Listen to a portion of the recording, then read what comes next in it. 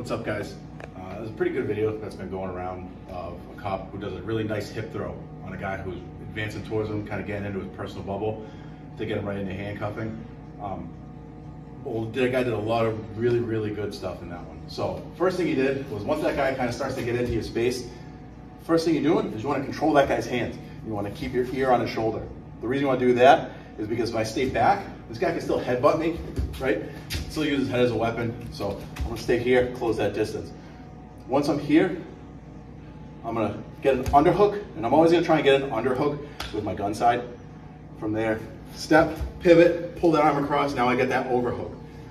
The key for this one is to not get my hips not far enough. So if my hips aren't far enough and I try and finish this throw, this guy can just swing right around to the side. Now I gotta start all over again.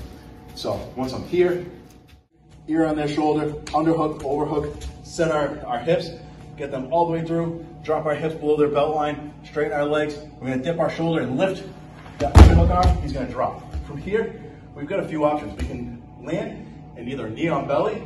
From this knee on belly, we can push that arm across, work to get him onto his stomach. And then from here, we can start working handcuffing, put your arms behind your back. If he's compliant.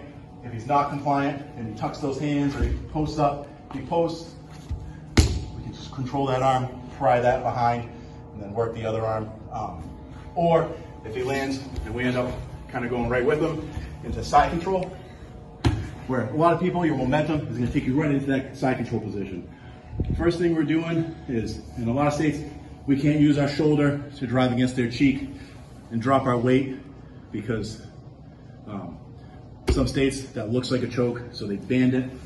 So another good option from there is, we don't want to stay in this position long anyways, because if we're here, we're exposing our bicep for their mouth for them to bite us. So first thing I'm gonna do, control that forearm, because that's the arm we're gonna attack.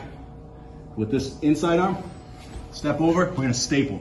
Now they can't use this arm to grab any of the tools on our belt, so that we have that arm controlled.